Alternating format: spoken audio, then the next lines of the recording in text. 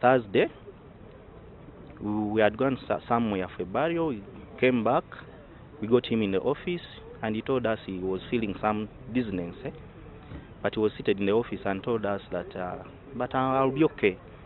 We asked him whether we will be able to preach. He said, yeah, I'll preach. And he went and preached very well, but he left. After preaching, he left.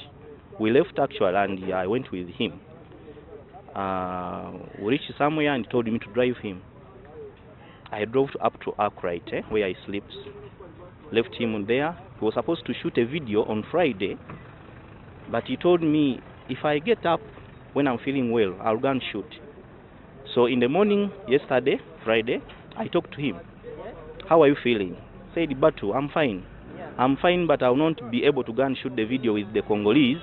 So in the evening, actually, we were trying to talk to him. Like I talked to him at midnight, 14 minutes past midnight. That's the time I reached home. I talked to him. How are you feeling today? He told me, you know, I'm very fine. Tomorrow we are supposed to go to the office and do our work. I was like, are you not sick? What? I said, but for me, I'm very fine. Tomorrow we shall go to the office. I'll call you in the morning, then we go. So I slept. Around 5, I got up. I phoned 2 missed calls, one for Mr. Okurutu and one for Mushala Buwembo. It was like after 2 minutes. Then I called back. I called Mr. Okurutu and was like, Papa is dead. He said, what?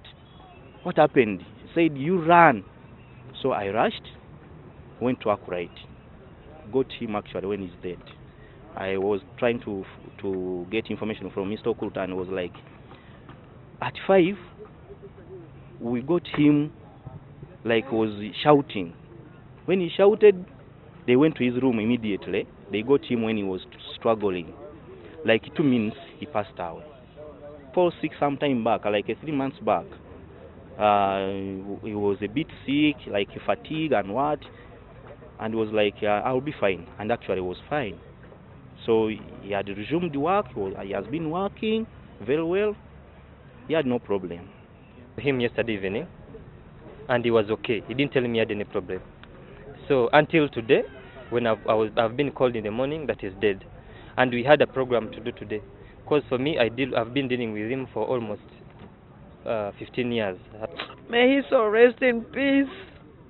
We are going to really miss him so much. Jabi, we love you too much.